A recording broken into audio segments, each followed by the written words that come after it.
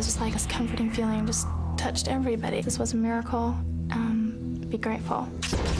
This time on Unexplained Mysteries, the Angel Files.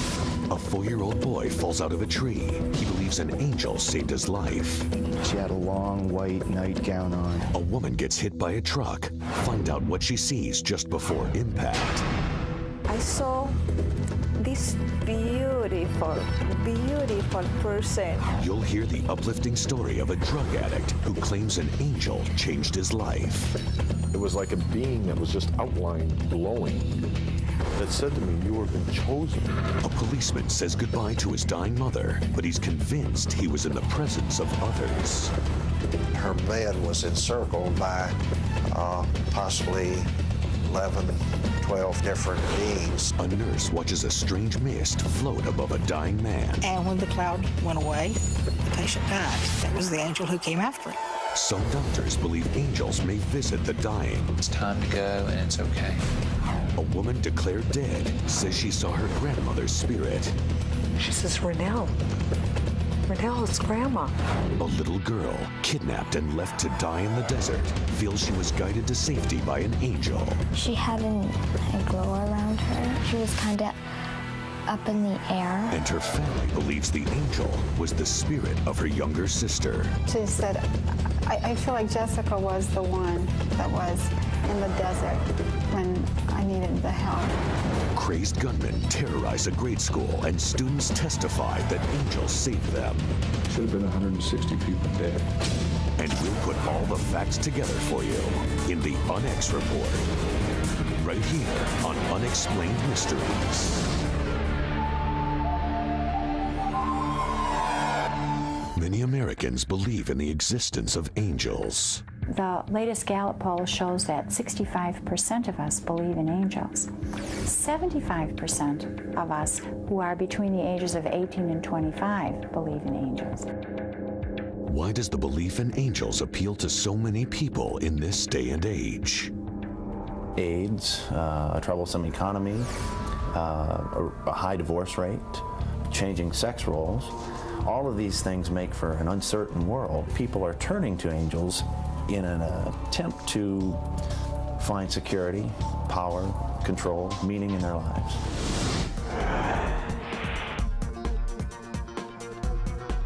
A 4-year-old boy claimed he had an angelic experience. One day, he was climbing a tall tree. Suddenly, he lost his grip. I didn't think I was falling as fast as I should be, and so I looked down for the ground, and I was trying to turn over, and I heard a voice, and she was saying, "Don't look down, don't look down," and there was a girl. She had a long white nightgown on, and she had long flowing hair, and she said, "Don't look down, you'll get hurt. Look at me, you'll be okay." Wes doesn't remember the impact and says that lying on the ground, he felt peaceful. I took him to the doctors, and the doctor pointed to him and said he fell the safest way possible. He impacted his shoulder and broke his collarbone. He said anything else would have done major damage. Years later, Wes revealed his angelic encounter. I could sense that there was something he wasn't telling me. There is a conspiracy of silence in this country as far as paranormal phenomena is concerned. People keep these stories close to the vest for fear of ridicule. Angels at the time were not part of our vocabulary, but this certainly meets my description of what an angel would be. Some experts feel an angel experience has a biological explanation. I think that it tends to be a physiologic event, sort of like a hallucination, but not as vague as a hallucination would be. But that doesn't explain all the reports of angelic encounters. Tens of millions of people are claiming to have had these experiences. Are they all deluded? If you have people who are pathologically hallucinating, you get individual, random, chaotically random stories. You don't have stories falling into a pattern. I don't know that I deserved some help, but for some reason I got some help from somebody.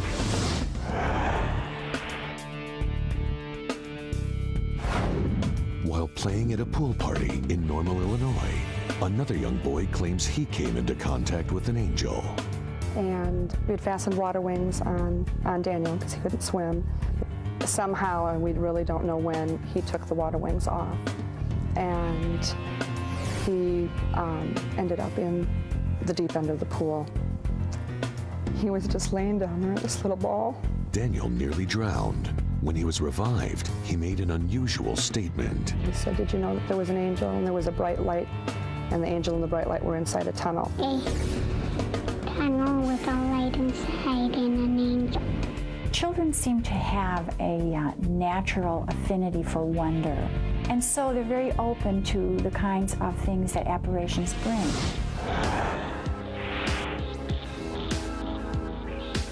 Children aren't the only ones who claim angelic episodes. The ice cream truck just came fast and I saw him so close. It was so close that I could see his face. But then I said with all my heart, "God, don't let me die." And right after that, I saw this beautiful, beautiful person. It was a male. And he was like when you see somebody in slow motion, just coming towards me at the same speed as the truck, but his hands were like this, stretched to me. The truck slammed into Estella. She suffered a number of injuries, including the loss of her leg, but surprisingly felt no pain. I had no idea that I had lost my leg. I had broken ribs. I had a collapsed lung. I was conscious when I went to the hospital. I did not feel pain. I had peace with me. Experts believe angels appear to only certain people in need.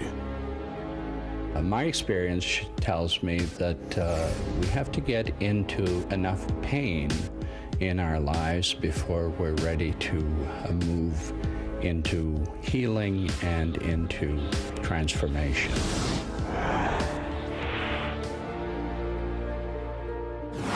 The presence of angels is not limited to life-threatening events. I had a lot of hate. I reeked in hate.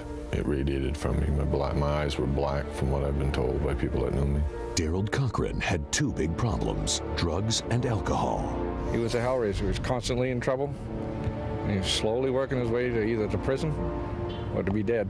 When Daryl's younger brother Mike was shot dead in a drug deal and set on fire, Daryl went wild. I was on like a 5-day bender, nonstop. And I remember sitting in my living room and the pain, the ungodly pain. And I fell on my hands and knees on the floor, and I was puking blood. And all of a sudden, I felt a warmth, an incredible warmth all over me. Daryl claims that's when he saw an incredibly brilliant light. There was an outline of a being. There was a voice. And it said, "You have been chosen to be a light to others." And I knew then I'd finally flipped. I'd lost it, gone right over the edge. The next thing I remember was this incredible feeling of peace. From that day forward, Daryl changed his life. He stopped drinking and taking drugs, and he created a teenage anti-drug program. All this because Daryl feels he was visited by an angel. Or whatever it was, must have been some sort of miracle. Daryl believes that his guardian angel or a guardian angel appeared to him and with some sort of communication from the angel, induced a transformation. Daryl felt that he'd be the last person to get angelic assistance, but his experience affects him to this day. This silhouette in this brilliance of light, it was like a being that was just outlined, glowing, that said to me, "You have been chosen." Me, a drug guy, I've been chosen. I have a guardian angel in my life, and it goes before me. Later on Unexplained Mysteries, the Angel of Death. The Angel of Death is a rather friendly and loving figure. A hard-edged policeman softens when beings appear as his mother dies. I believe that the figures were angels. A nurse tells of her frequent sightings of angelic creatures. I feel like you've been given a glimpse of the other side. And doctors report similar experiences. He told me that 2 nights before, in a dream, he saw his mother and another figure. A husband and wife are burned in a plane crash. Both claim they saw an angel. I saw what was like a strong, muscular hand that was transparent-like. And he grabbed an invisible hand, and he walked directly out of that plane across the wingtip.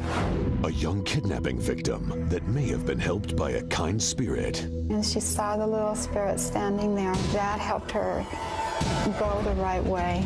Hostages say they survived a bomb blast with the help of angels. I saw this woman, and she told me that to listen to my brother and it would be okay. And we'll wrap it all up in our Unex report, here on Unexplained Mysteries.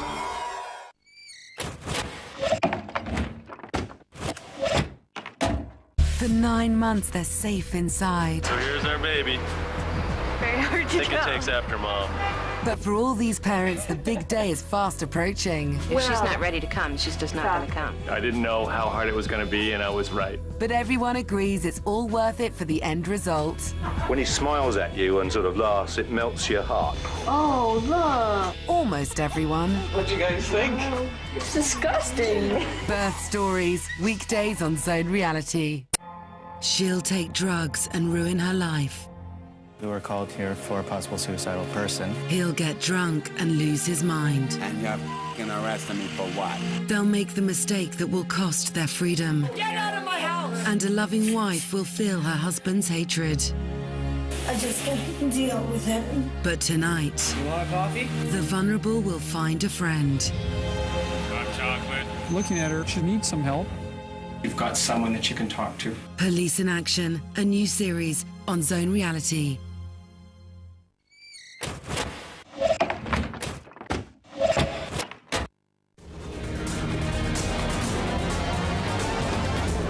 Unexplained Mysteries, The Angel Files.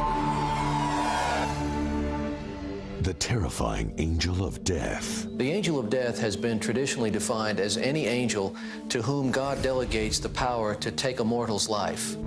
But now, researchers believe that the Angel of Death is not always fearsome. The good news is that generally, the Angel of Death, contrary to the darker legends, is a rather friendly and loving figure.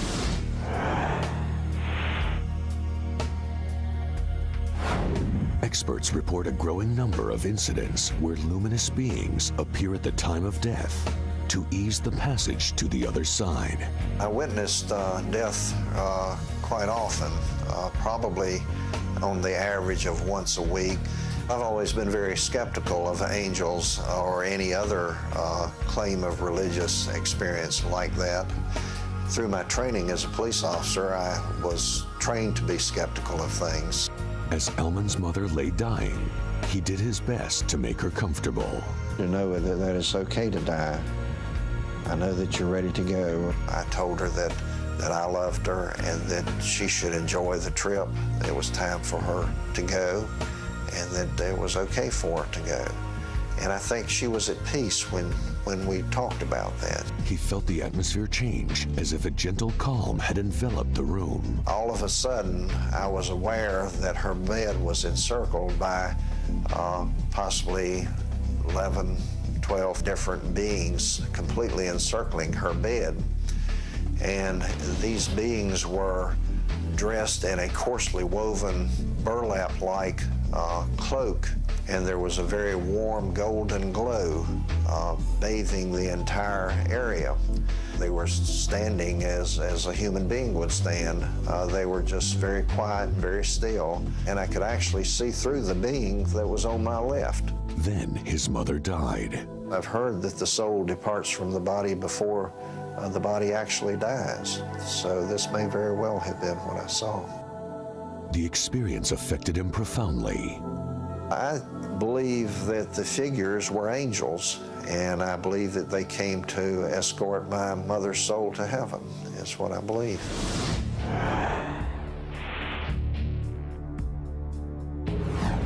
People who work in the medical profession have numerous accounts of angels. They claim angels don't always appear in human form. Sometimes they appear as animals or other entities. A nurse saw a cloud floating above a dying man. And when the cloud went away, the patient died. And it was just always been my belief that that was the angel who came after him. Researchers insist that the cloud was the spirit of the man as he passed away. You just feel awe when you see something like that because you feel like you've been given a glimpse, a little bit of a glimpse of the other side. Many of Linda's patients have told her of angelic visions before they died. I've had them tell me that the angel came and took me and showed me heaven, showed me where I was going. This is very common. In fact, it's more common for it to happen than for it not to happen. Other medical professionals are certain they've witnessed some kind of angelic event. I have seen patients reach moments of peace, not resignation with their death, but just acceptance about it and readiness to go on to the next phase. There's no medicine that's made them feel like that. It's a spiritual something that's gone on inside of them. After observing so many of these encounters, Dr. Alexander is a firm believer. Every angel story I hear makes me believe more in angels.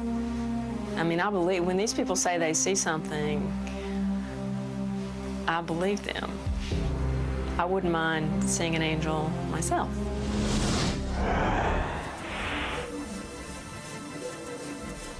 Dr. Alexander's husband is also an internist. He had a strange visit from a patient. He told me that 2 nights before, in a dream, he saw his mother and another figure. And they told him he was going to be dying on Sunday morning. But the patient was in perfect health. I just don't normally put people in the hospital unless they're very, very sick.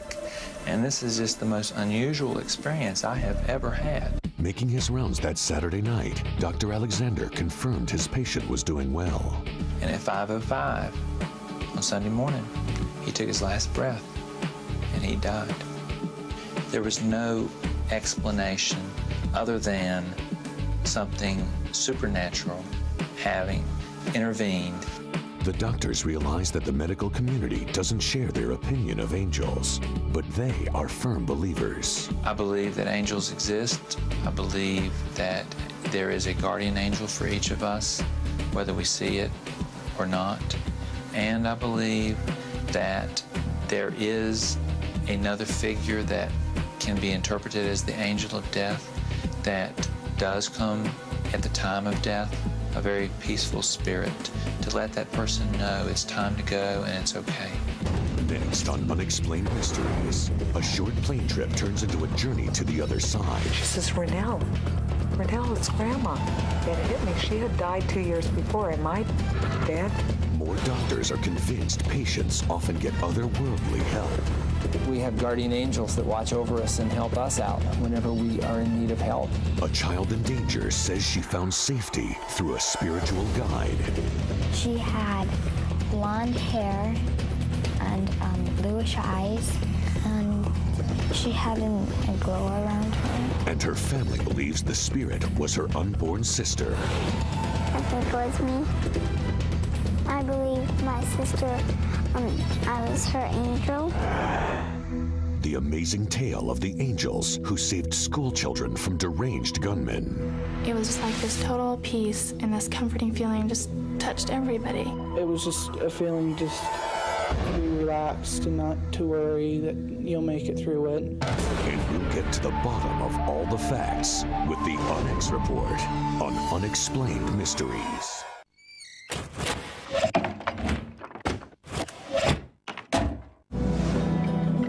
An angel in the Holocaust. A baby lost at birth. It's very hard to talk about even now. A death brought to light. And vision obscured by darkness. Coincidence, fate, or divine intervention? something miraculous happened. Without exception, all are beyond chance. A new series, weeknights on Zone Reality. Most people come because they want to know if their family is all right. I was a little skeptical. I have somebody who lost a younger male, like son, nephew. I lost my nephew. No God, nothing could justify that happening. And he's telling me to tell you, you have such a big heart. They've got mom with them as well. I didn't have a mom. She was my mom. Are you a grandmother now? Oh, no. Something you want to tell us? Messages of hope, love and laughter from the other side. John Edwards Psychic on Zone Reality. At their most vulnerable, when they cannot comprehend the pain, their lives hang by a thread. Mommy's here, Daddy. Mommy loves you. But within Sydney Children's Hospital, there is hope. It's in the lap of the gods now. Courage.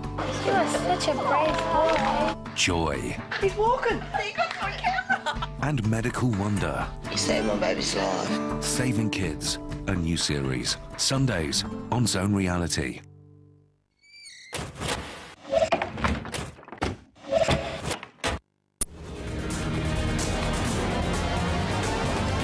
Unexplained Mysteries, The Angel Files. Many people claim angels saved their lives.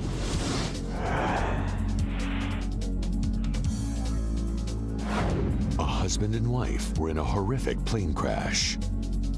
Both say they experienced visitations from angels. It was to be a short flight of 15 minutes. It became a nightmare. I had had a vision the night before. It was real clear. It was what was going to happen the very next day.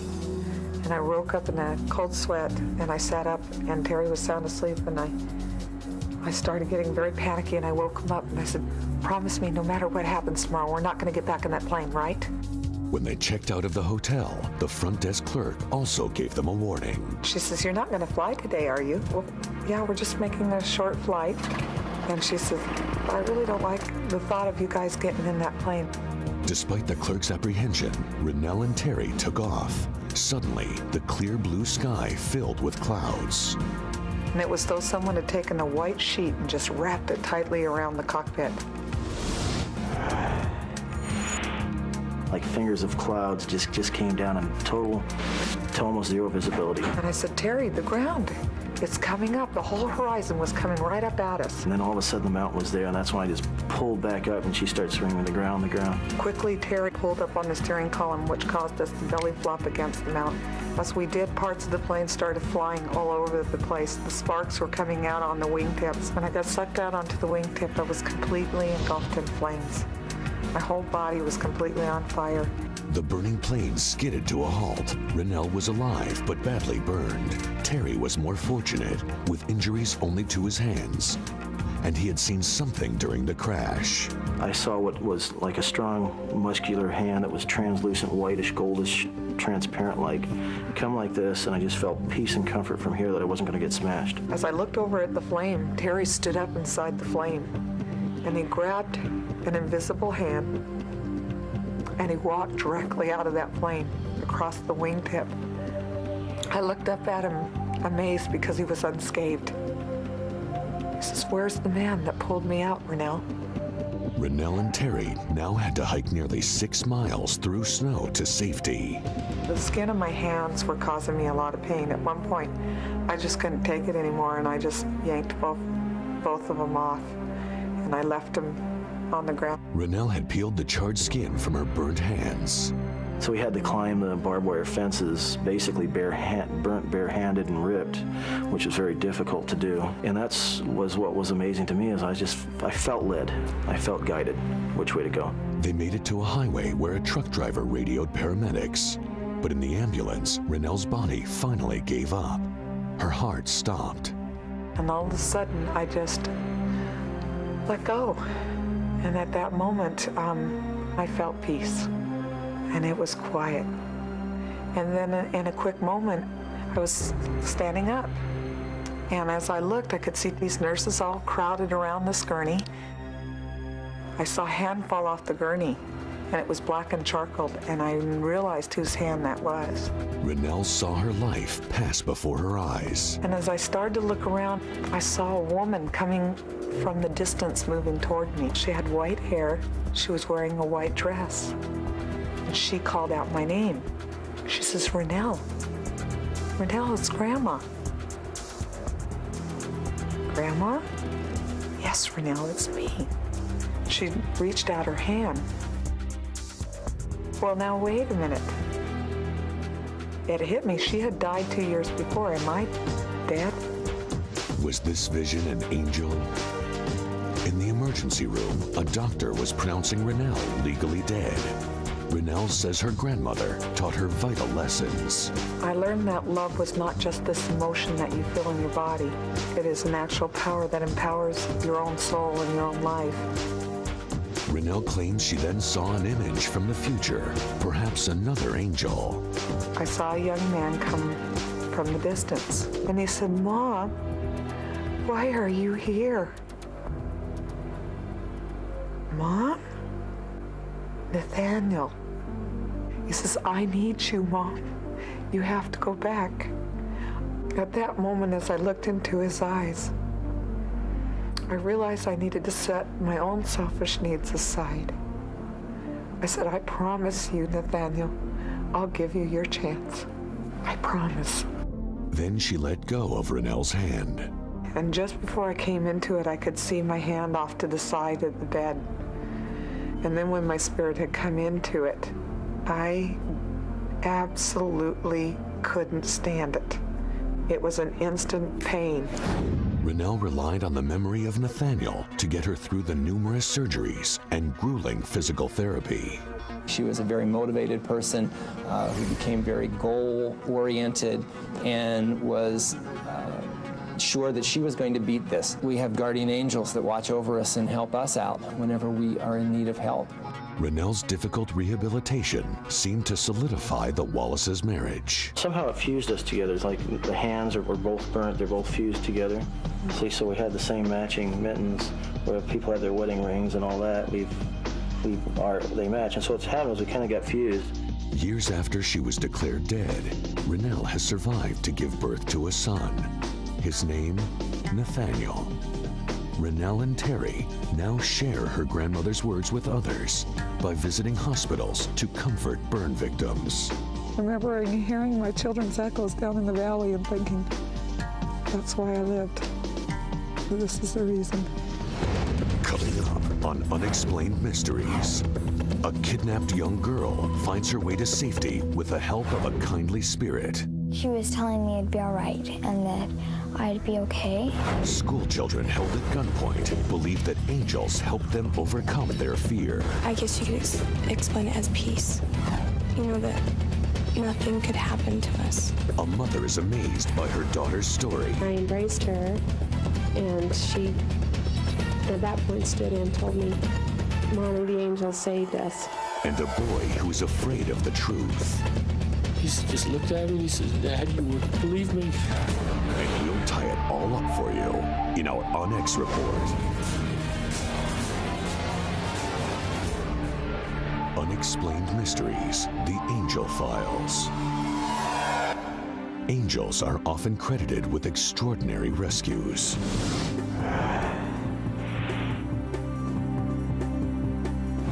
A 3-year-old girl is kidnapped. She was kind of a bouncy little kid, always into trouble and always jumping on, you know, always wanting hugs and kisses and jumping on you and mauling you, and she was always fun. The day that she was kidnapped, everything changed. Everything was different. It was just unimaginable. Mesa, Arizona, Rhonda Skidmore rushed to her son's school. I had to go to the school to help Robert. And so I took some things into the school and I left my little kids in the car. That's when a kidnapper made his move. When I came back, the little boy in the car that I'd been babysitting, it said a man took her out of the car. And I looked around and she was nowhere. Over the next 2 days, police searched for the girl and her abductor. Back home, her brothers and sisters were desperate. Robert went to the front door and just screamed, trying to call her home. And he did that until his voice was totally spent. This incident occurred in fall time, which in Arizona we see our greatest extremes, the extreme heat, the extreme cold. Children lose heat and become dehydrated very quickly, and it could even progress to a point of unconsciousness, what we call heat stroke, and a large percent of those patients could die. A thunderstorm forced the police to stop the search. Hope was fading. We actually had one news reporter say, "How will you feel when they find her dead body?" But 3 days after her abduction, a hunter made a startling discovery. I was hunting quail, hit one.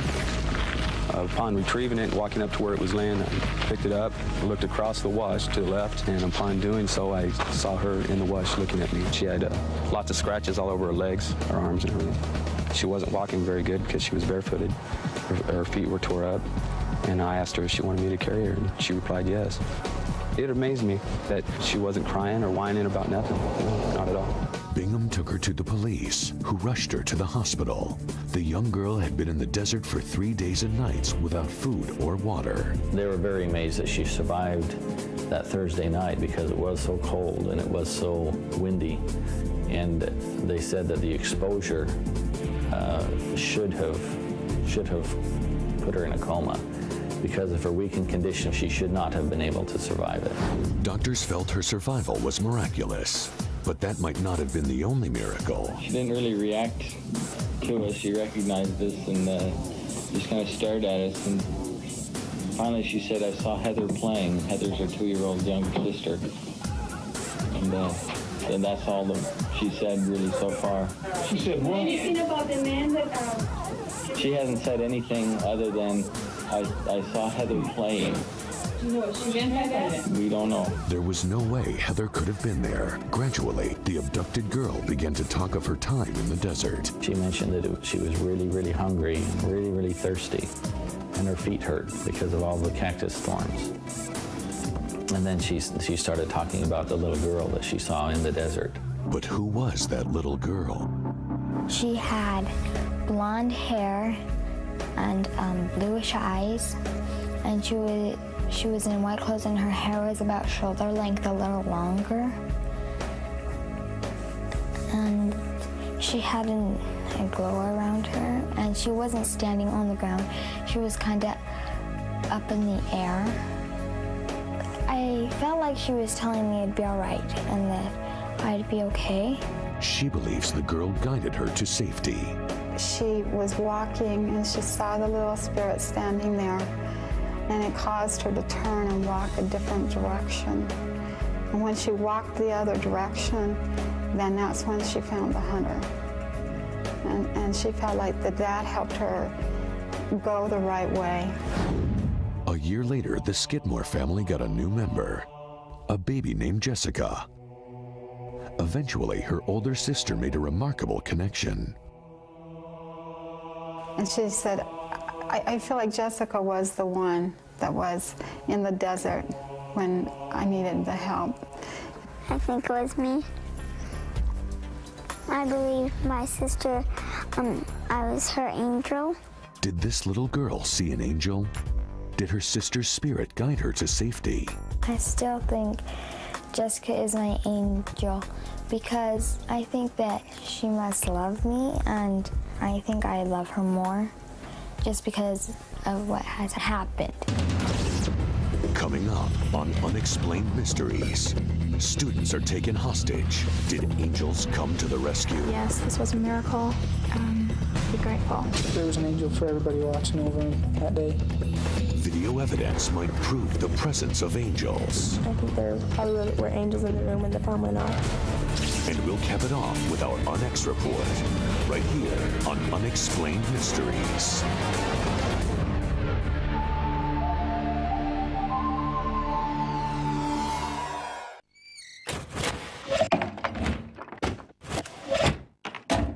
For 9 months, they're safe inside. So here's our baby.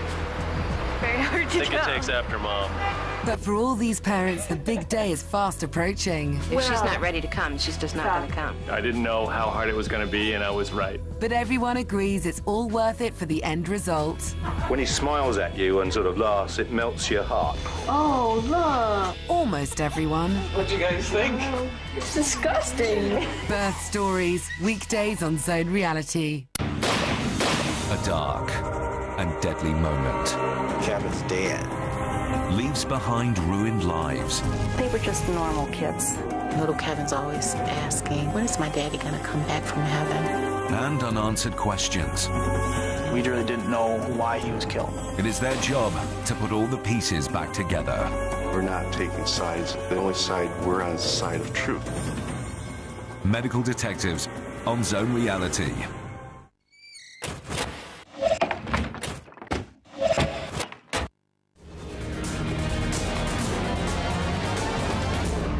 Unexplained Mysteries, The Angel Files. Angels seem to appear in desperate situations.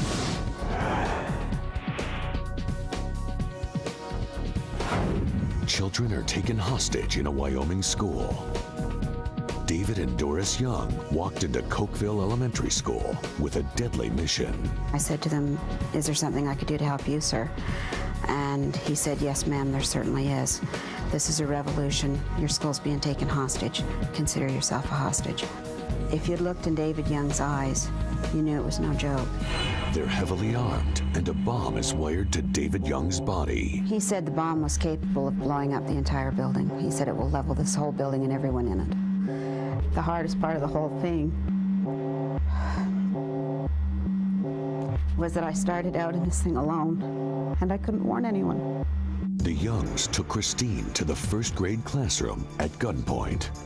They forced the school's 153 students and teachers into the tiny room. He said, "This is a revolution. I'm holding you hostage." And one of the girls in my class just went hysterical. He demanded a ransom of $2 million for each hostage. With police and parents waiting helplessly outside the school, the tension inside the classroom increased. We had children sick to their stomach, crying, you know, and asking their teachers, "Why can't we go home? I want to go home." Young put down tape in the shape of a square. He and Doris sat inside it. He said if anyone else stepped into the square, he would set off the bomb. Although he was acting more disturbed, the children became calmer. It was just like this total peace and this comforting feeling just touched everybody. I guess you could explain it as peace. Always, you know, that nothing could happen to us. It was just a feeling just to be relaxed and not to worry that you'll make it through it. Then the bomb went off. The room was almost instantaneous black, and we had teachers over there that were grabbing kids, trying to get them out through the classroom windows. This lady grabbed my hand and she pushed me out the window. And I don't know if I would have made it out because I was too afraid to move. That was the most frightening experience. Not knowing how many had left, if any, of my classmates. Somehow, the bombers were the only ones to die. And I heard Mr. Moore and a whole bunch of people would start yelling, you know, "We're all here, we all counted, we're all here." It was a great moment. We were very happy we were all alive. Then, the children started to tell strange accounts of how they survived. And I could see my youngest daughter, Katie, sitting on the ground, and she told me, "Mommy, the angel saved us." I just kind of looked up and I saw this woman, and she told me that to listen to my brother and everything would be okay. And I looked up again and she wasn't there anymore. And then my brother came over and he told me to stay by the window and everything would be okay. And he walked back across the room and that's when the bomb went off. Several weeks later, Katie was surprised when she opened her mother's old locket. Inside, a photograph of her grandmother. My mother had passed away when I was 15 and a half years old. And I had very few pictures of her. She looked at this woman in this locket and said, "That's who she is. That's the woman that helped me." But Katie had never seen her grandmother. When I saw the photo, they told me that she died, and I came to the realization that she had been sent to help me and that she was my guardian angel. Other children started to come forward with similar accounts. I did not want my own son, flesh and blood, going around saying that he saw an angel. To get to the truth, Hartley applied police techniques to his son Nathan. He said that he was sitting there and all of a sudden these angels came down through the ceiling, and one of them came up to him and just basically said, "Nathan, I'm your great-grandmother, and what David and Doris are doing is wrong." And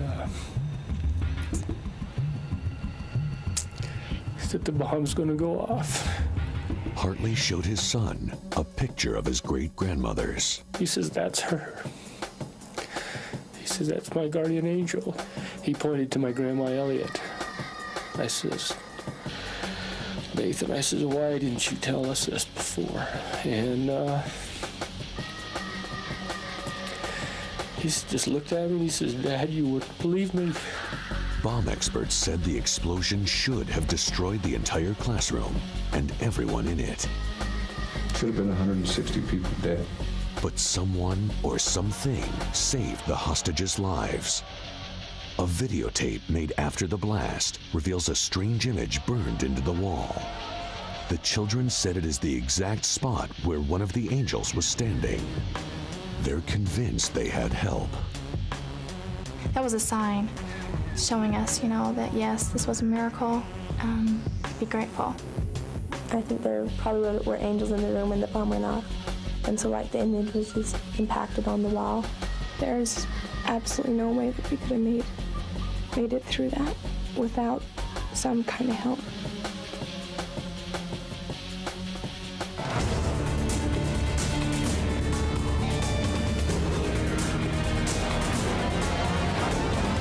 The UNX report. Are there angels?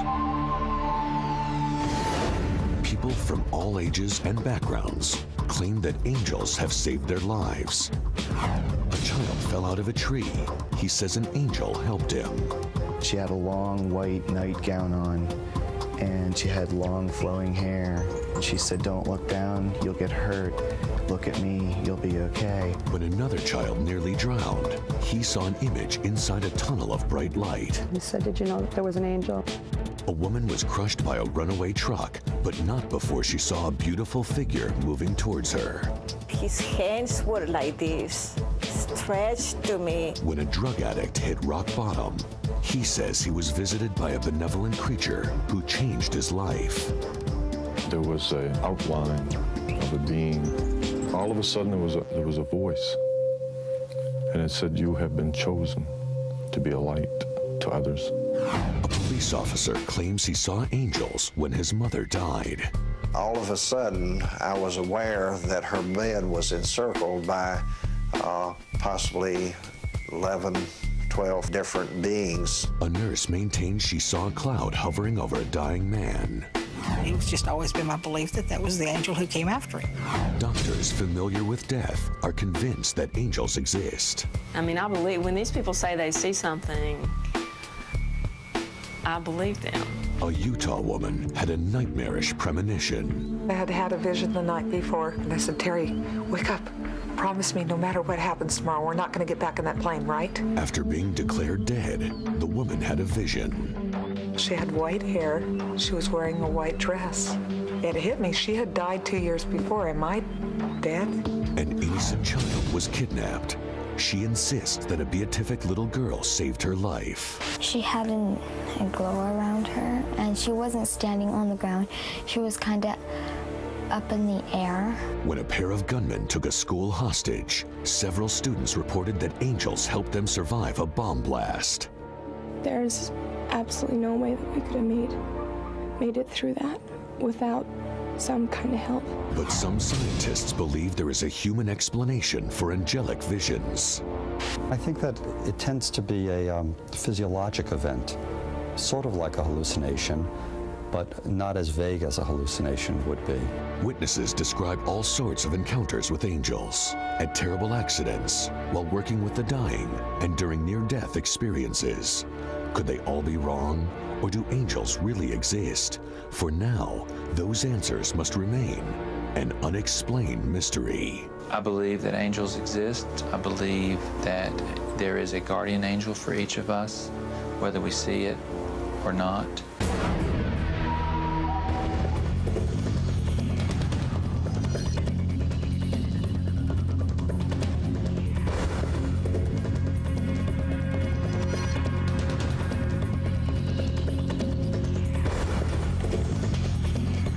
We're ready to move into healing and into transformation.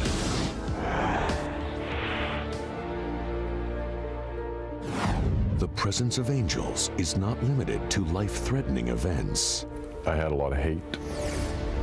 I reeked in hate. It radiated from me. My eyes were black from what I've been told by people that knew me. Daryl Cochran had two big problems, drugs and alcohol. He was a hellraiser. He was constantly in trouble. And he was slowly working his way to either to prison or to be dead. When Daryl's younger brother Mike was shot dead in a drug deal and set on fire, Daryl went wild. I was on like a 5-day bender, nonstop. And I remember sitting in my living room and the pain, the ungodly pain. And I fell on my hands and knees on the floor, and I was puking blood. And all of a sudden, I felt a warmth, an incredible warmth all over me. Daryl claims that's when he saw an incredibly brilliant light. There was an outline of a being. There was a voice. And it said, "You have been chosen to be a light to others." And I knew then I'd finally flipped. I'd lost it, gone right over the edge. The next thing I remember was this incredible feeling of peace. From that day forward, Daryl changed his life. He stopped drinking and taking drugs, and he created a teenage anti-drug program. All this because Daryl feels he was visited by an angel. Or whatever it was, must have been some sort of miracle. Daryl believes that his guardian angel or a guardian angel appeared to him and with some sort of communication from the angel, induced a transformation. Daryl felt that he'd be the last person to get angelic assistance, but his experience affects him to this day. This silhouette in this brilliance of light, it was like a being that was just outlined, glowing, that said to me, "You have been chosen." Me, a drug guy, I've been chosen. I have a guardian angel in my life, and it goes before me. Later on Unexplained Mysteries, the Angel of Death. The Angel of Death is a rather friendly and loving figure. A hard-edged policeman softens when beings appear as his mother dies. I believe that the figures were angels. A nurse tells of her frequent sightings of angelic creatures. I feel like you've been given a glimpse of the other side. And doctors report similar experiences. He told me that 2 nights before, in a dream, he saw his mother and another figure. A husband and wife are burned in a plane crash. Both claim they saw an angel. I saw what was like a strong, muscular hand, that was transparent-like. And he grabbed an invisible hand, and he walked directly out of that plane, across the wingtip. A young kidnapping victim that may have been helped by a kind spirit. And she saw the little spirit standing there. That helped her go the right way. Hostages say they survived a bomb blast with the help of angels. I saw this woman, and she told me that to listen to my brother and everything would be okay. And we'll wrap it all up in our UNX report, here on Unexplained Mysteries.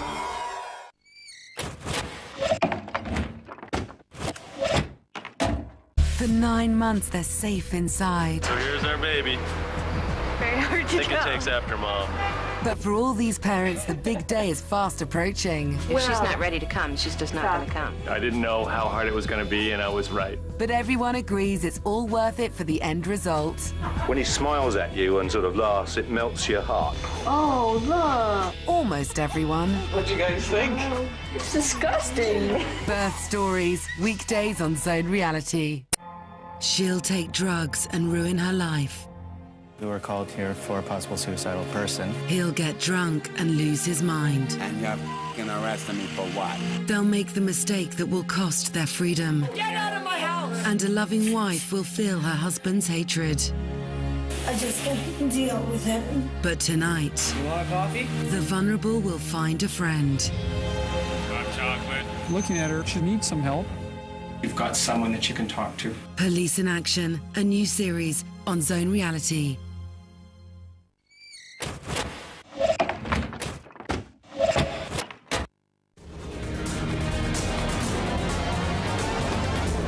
Unexplained Mysteries, The Angel Files.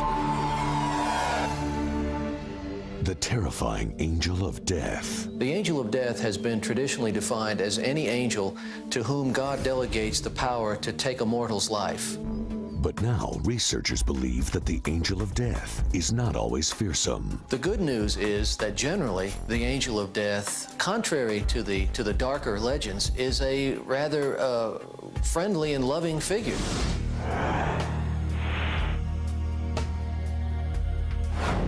Experts report a growing number of incidents where luminous beings appear at the time of death to ease the passage to the other side.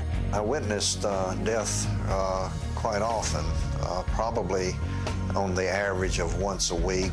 I've always been very skeptical of angels or any other claim of religious experience like that.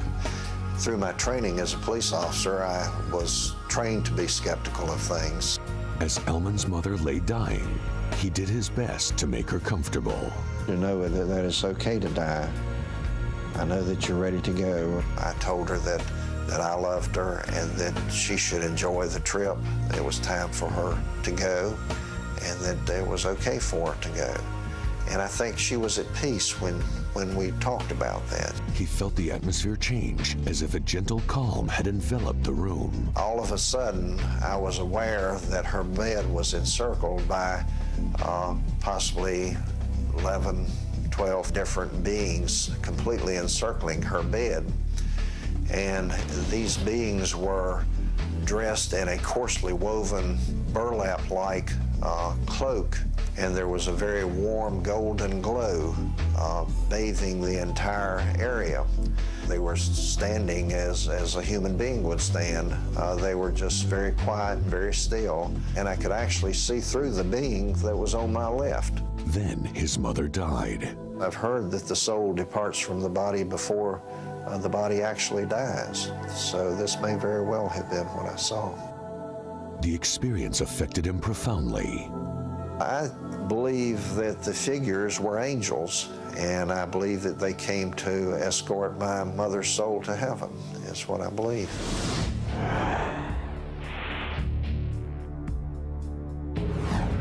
People who work in the medical profession have numerous accounts of angels. They claim angels don't always appear in human form. Sometimes they appear as animals or other entities. A nurse saw a cloud floating above a dying man. And when the cloud went away, the patient died. And it was just always been my belief that that was the angel who came after him. Researchers insist that the cloud was the spirit of the man as he passed away. You just feel awe when you see something like that because you feel like you've been given a glimpse, a little bit of a glimpse of the other side. Many of Linda's patients have told her of angelic visions before they died. I've had them tell me that the angel came and took me and showed me heaven, showed me where I was going. This is very common. In fact, it's more common for it to happen than for it not to happen. Other medical professionals are certain they've witnessed some kind of angelic event. I have seen patients reach moments of peace, not resignation with their death, but just acceptance about it and readiness to go on to the next phase. There's no medicine that's made them feel like that. It's a spiritual something that's gone on inside of them. After observing so many of these encounters, Dr. Alexander is a firm believer. Every angel story I hear makes me believe more in angels. I mean, I believe when these people say they see something, I believe them. I wouldn't mind seeing an angel myself.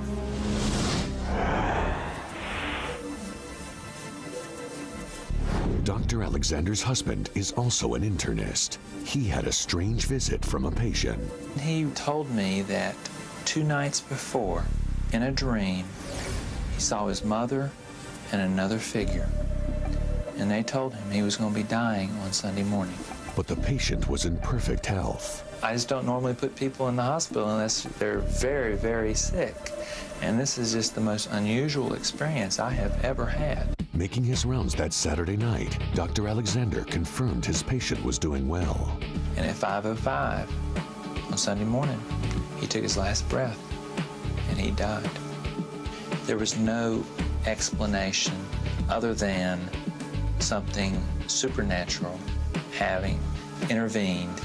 The doctors realize that the medical community doesn't share their opinion of angels, but they are firm believers. I believe that angels exist. I believe that there is a guardian angel for each of us, whether we see it or not.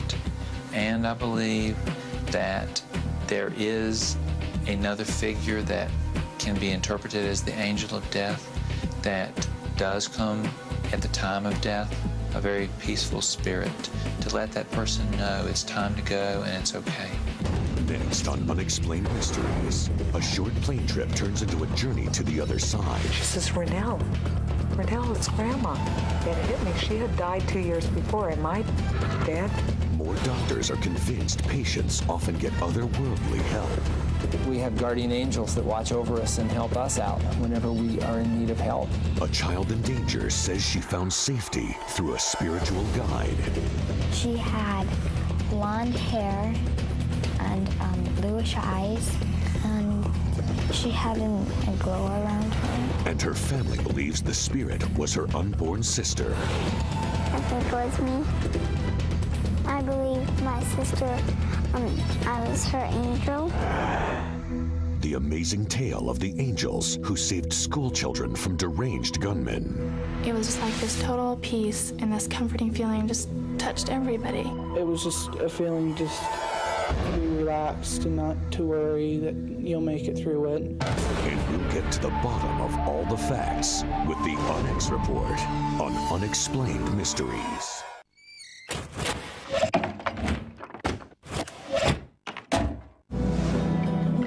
An angel in the Holocaust. A baby lost at birth. It's very hard to talk about even now. A death brought to light. And vision obscured by darkness. Coincidence, fate, or divine intervention. Something miraculous happened. Without exception, all are beyond chance. A new series, weeknights on Zone Reality. Most people come because they want to know their family is all right. I was a little skeptical. I have somebody who lost a younger male, like son, nephew. I lost my nephew. No God, nothing could justify that happening. And he's telling me to tell you, you have such a big heart. They've got mom with them as well. I didn't have a mom. She was my mom. Are you a grandmother now? Oh, no. Something you want to tell us? Messages of hope, love and laughter from the other side. John Edwards Psychic on Zone Reality. At their most vulnerable, when they cannot comprehend the pain, their lives hang by a thread. Mommy's here, Betty. Mommy loves you. But within Sydney Children's Hospital, there is hope. It's in the lap of the gods now. Courage. You are such a brave boy. Joy. He's walking. He got my camera. And medical wonder. You saved my baby's life. Saving Kids, a new series. Sundays on Zone Reality.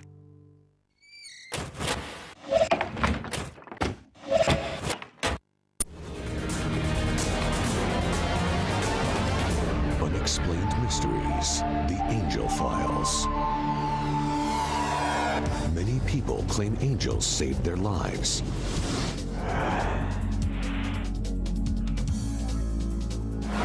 A husband and wife were in a horrific plane crash.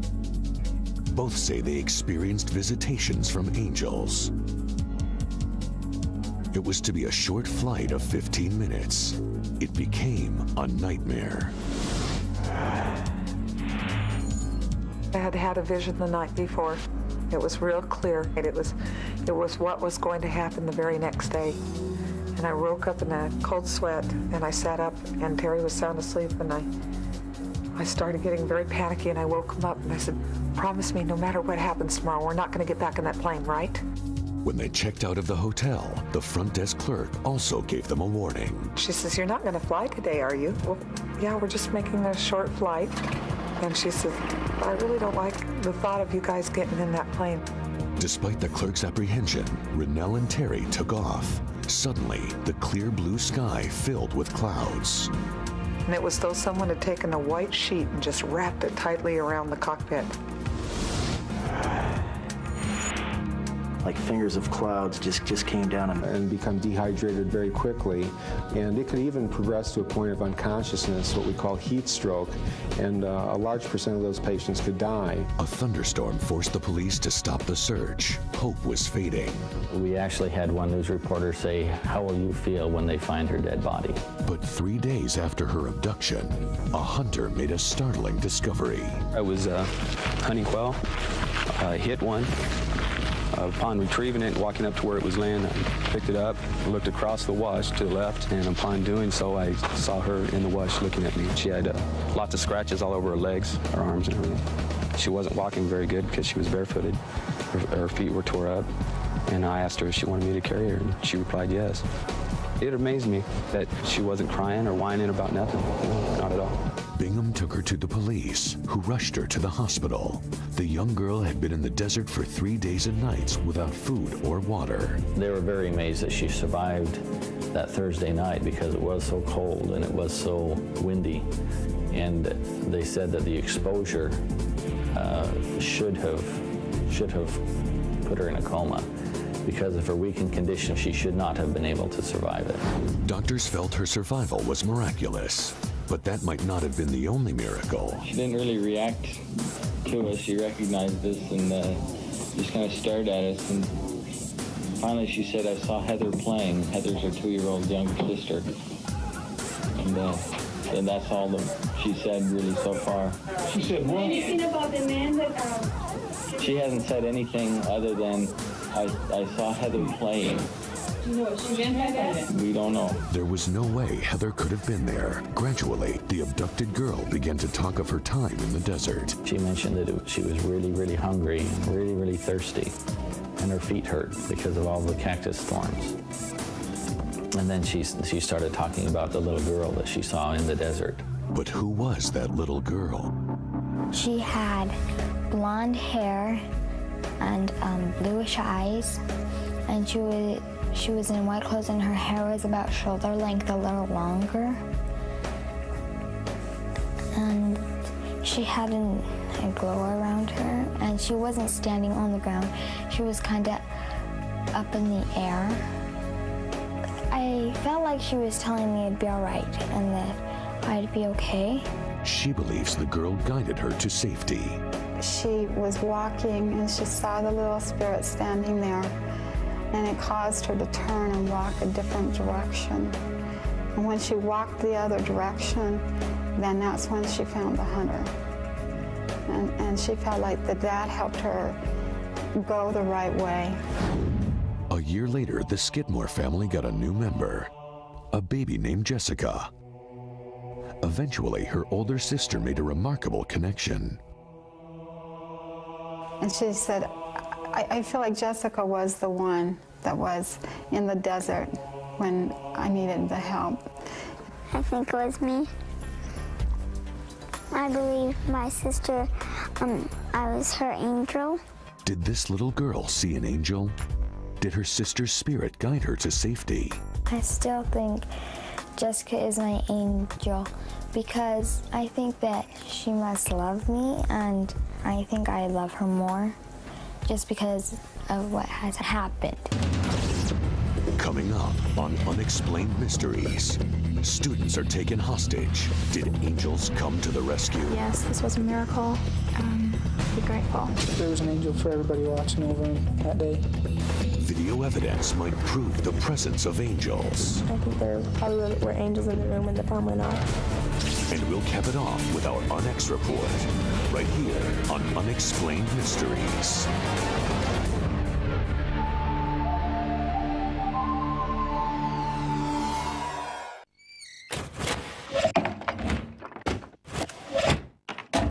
For 9 months, they're safe inside. So here's our baby. Very hard to think it takes after Mom.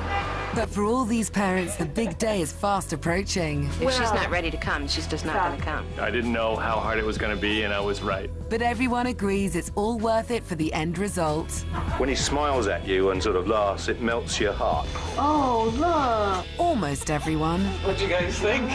It's disgusting. Birth Stories, weekdays on Zone Reality. A dark and deadly moment. Cabin's dead. Leaves behind ruined lives. They were just normal kids. Little Kevin's always asking, when is my daddy going to come back from heaven? And unanswered questions. We really didn't know why he was killed. It is their job to put all the pieces back together. We're not taking sides. The only side we're on is the side of truth. Medical detectives on Zone Reality.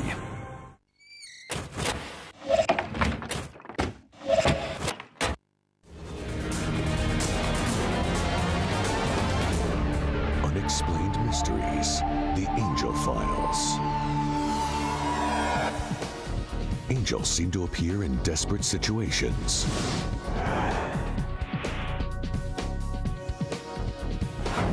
Children are taken hostage in a Wyoming school. David and Doris Young walked into Cokeville Elementary School with a deadly mission. I said to them, "Is there something I could do to help you, sir?"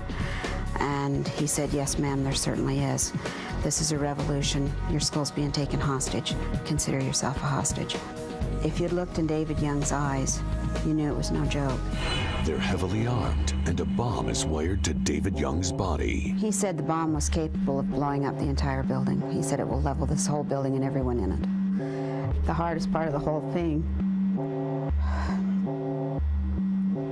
was that I started out in this thing alone, and I couldn't warn anyone. The Youngs took Christine to the first grade classroom at gunpoint. They forced the school's 153 students and teachers into the tiny room. He said, "This is a revolution. I'm holding you hostage." And one of the girls in my class just went hysterical. He demanded a ransom of $2 million for each hostage. With police and parents waiting helplessly outside the school, the tension inside the classroom increased. We had children sick to their stomach, crying, you know, and asking their teachers, "Why can't we go home? I want to go home." Young put down tape in the shape of a square. He and Doris sat inside it. He said if anyone else stepped into the square, he would set off the bomb. Although he was acting more disturbed, the children became calmer. It was just like this total peace, and this comforting feeling just touched everybody. I guess you could explain it as peace. Total to almost zero visibility. And I said, "Terry, the ground, it's coming up." The whole horizon was coming right up at us. And then all of a sudden the mountain was there, and that's when I just pulled back up and she started screaming, the ground. Quickly, Terry pulled up on the steering column, which caused us to belly flop against the mountain. As we did, parts of the plane started flying all over the place. The sparks were coming out on the wingtips. When I got sucked out onto the wingtip, I was completely engulfed in flames. My whole body was completely on fire. The burning plane skidded to a halt. Rennell was alive but badly burned. Terry was more fortunate, with injuries only to his hands. And he had seen something during the crash. I saw what was like a strong, muscular hand that was translucent, whitish, goldish, transparent like. Come like this, and I just felt peace and comfort from here that I wasn't going to get smashed. As I looked over at the flame, Terry stood up inside the flame, and he grabbed an invisible hand, and he walked directly out of that flame, across the wingtip. I looked up at him, amazed because he was unscathed. He says, "Where's the man that pulled me out, Renelle?" Renelle and Terry now had to hike nearly 6 miles through snow to safety. The skin of my hands were causing me a lot of pain. At one point, I just couldn't take it anymore, and I just yanked both of them off, and I left them on the ground. Renelle had peeled the charred skin from her burnt hands. So we had to climb the barbed wire fences, basically burnt barehanded and ripped, which was very difficult to do. And was what was amazing to me is I felt led. I felt guided which way to go. They made it to a highway where a truck driver radioed paramedics. But in the ambulance, Renelle's body finally gave up.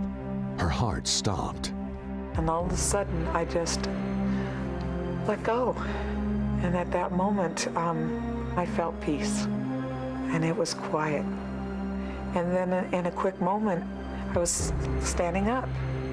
And as I looked, I could see these nurses all crowded around this gurney. I saw a hand fall off the gurney, and it was black and charcoal, and I realized whose hand that was. Renelle saw her life pass before her eyes. And as I started to look around, I saw a woman coming from the distance moving toward me. She had white hair. She was wearing a white dress. And she called out my name. She says, "Renelle. Renelle, it's Grandma." "Grandma?" "Yes, Renelle, it's me." She reached out her hand. Well, now wait a minute. It hit me. She had died 2 years before. Am I dead? Was this vision an angel? In the emergency room, a doctor was pronouncing Renelle legally dead. Renelle says her grandmother taught her vital lessons. I learned that love was not just this emotion that you feel in your body. It is an actual power that empowers your own soul and your own life. Renelle claims she then saw an image from the future, perhaps another angel. I saw a young man come from the distance, and he said, "Mom, why are you here?" "Mom?" "Nathaniel." He says, "I need you, Mom. You have to go back." At that moment, as I looked into his eyes, I realized I needed to set my own selfish needs aside. I said, "I promise you, Nathaniel, I'll give you your chance. I promise." Then she let go of Renelle's hand. And just before I came into it, I could see my hand off to the side of the bed. And then when my spirit had come into it, I absolutely couldn't stand it. It was an instant pain. Renelle relied on the memory of Nathaniel to get her through the numerous surgeries and grueling physical therapy. She was a very motivated person who became very goal-oriented and was sure that she was going to beat this. We have guardian angels that watch over us and help us out whenever we are in need of help. Renelle's difficult rehabilitation seemed to solidify the Wallace's marriage. Somehow it fused us together. It's like the hands were both burnt, they're both fused together. See, so we had the same matching mittens where people had their wedding rings and all that. They match, and so what's happened is we kind of got fused. Years after she was declared dead, Renelle has survived to give birth to a son. His name, Nathaniel. Renelle and Terry now share her grandmother's words with others by visiting hospitals to comfort burn victims. I remember hearing my children's echoes down in the valley and thinking, that's why I lived. This is the reason. Coming up on Unexplained Mysteries, a kidnapped young girl finds her way to safety with the help of a kindly spirit. She was telling me it'd be all right and that I'd be okay. School children held at gunpoint believe that angels helped them overcome their fear. I guess you could explain it as peace. You know, that nothing could happen to us. A mother is amazed by her daughter's story. I embraced her, and she, at that point, stood in and told me, "Mommy, the angels saved us." And a boy who is afraid of the truth. He just looked at me and he says, "Dad, you would believe me?" And we'll tie it all up for you in our Onyx Report. Unexplained Mysteries, The Angel Files. Angels are often credited with extraordinary rescues.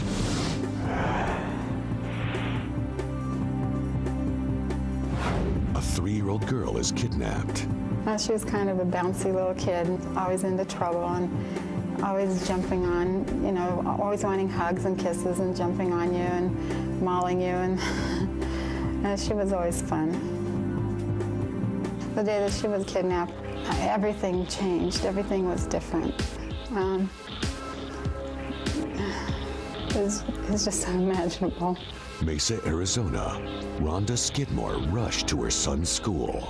I had to go to the school to help Robert. And so I took some things into the school and I left my little kids in the car. That's when a kidnapper made his move. When I came back, the little boy in the car that I'd been babysitting, he said, a man took her out of the car. And I looked around and she was nowhere. Over the next 2 days, police searched for the girl and her abductor. Back home, her brothers and sisters were desperate. Robert went to the front door and just screamed, trying to call her home. And he did that until his voice was totally spent. This incident occurred in fall time, which in Arizona we see our greatest extremes, the extreme heat, the extreme cold. Children lose heat.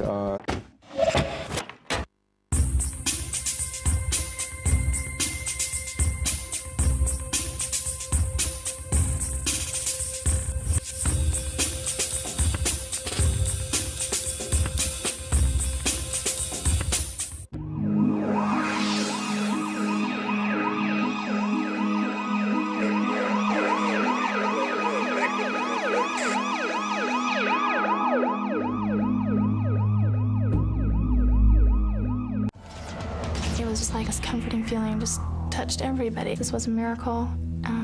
Be grateful. This time on Unexplained Mysteries, the Angel Files. A 4-year-old boy falls out of a tree. He believes an angel saved his life. She had a long white nightgown on. A woman gets hit by a truck. Find out what she sees just before impact. I saw this beautiful person. You'll hear the uplifting story of a drug addict who claims an angel changed his life. It was like a being that was just outlined, glowing, that said to me, "You have been chosen." A policeman says goodbye to his dying mother, but he's convinced he was in the presence of others. Her bed was encircled by possibly 11, 12 different beings. A nurse watches a strange mist float above a dying man. And when the cloud went away, the patient died. That was the angel who came after him. Some doctors believe angels may visit the dying. It's time to go, and it's okay. A woman declared dead says she saw her grandmother's spirit. She says, Renelle. Renelle's grandma. A little girl, kidnapped and left to die in the desert, feels she was guided to safety by an angel. She had a glow around her. She was kind of up in the air. And her family believes the angel was the spirit of her younger sister. She said, I feel like Jessica was the one that was in the desert when I needed the help. Crazed gunmen terrorize a grade school, and students testify that angels saved them. Should have been 160 people dead. And we'll put all the facts together for you in the Unex Report, right here on Unexplained Mysteries. Many Americans believe in the existence of angels. The latest Gallup poll shows that 65% of us believe in angels. 75% of us who are between the ages of 18 and 25 believe in angels. Why does the belief in angels appeal to so many people in this day and age? AIDS, a troublesome economy, a high divorce rate, changing sex roles. All of these things make for an uncertain world. People are turning to angels in an attempt to find security, power, control, meaning in their lives.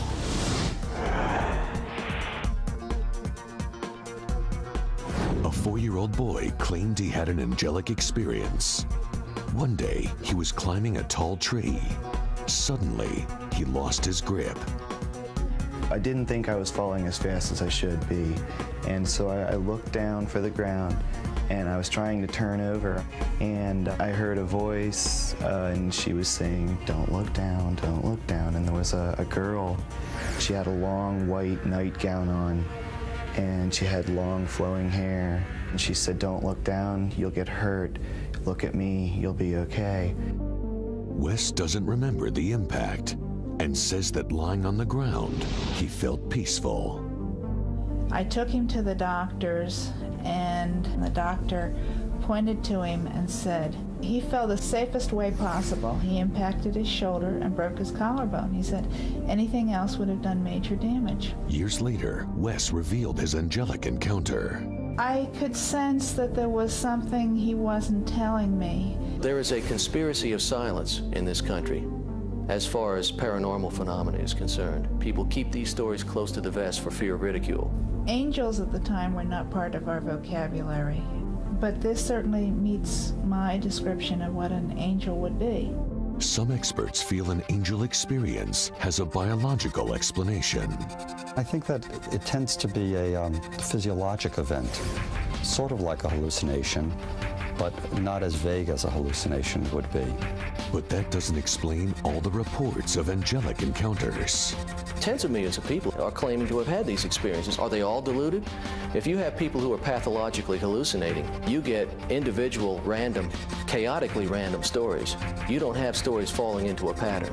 I don't know that I deserved some help, but for some reason I got some help from somebody.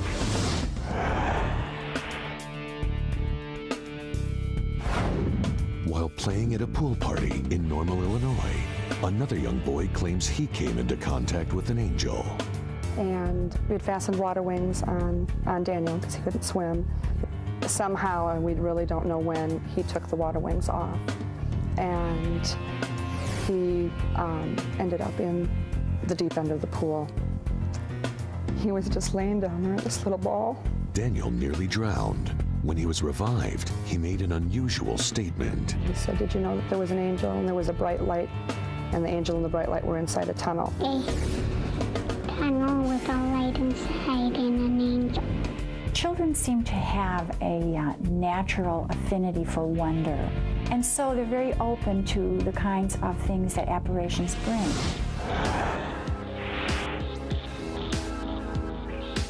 Children aren't the only ones who claim angelic episodes. The ice cream truck just came fast, and I saw him so close. It was so close that I could see his face.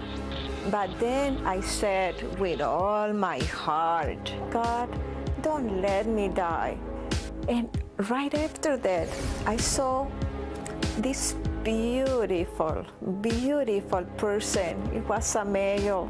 And he was like when you see somebody in slow motion, just coming towards me at the same speed as the truck, but his hands were like this, stretched to me. The truck slammed into Estella. She suffered a number of injuries, including the loss of her leg, but surprisingly felt no pain. I had no idea that I had lost my leg. I had broken ribs. I had a collapsed lung. I was conscious when I went to the hospital. I did not feel pain. I had peace with me. Experts believe angels appear to only certain people in need. My experience tells me that we have to get into enough pain in our lives before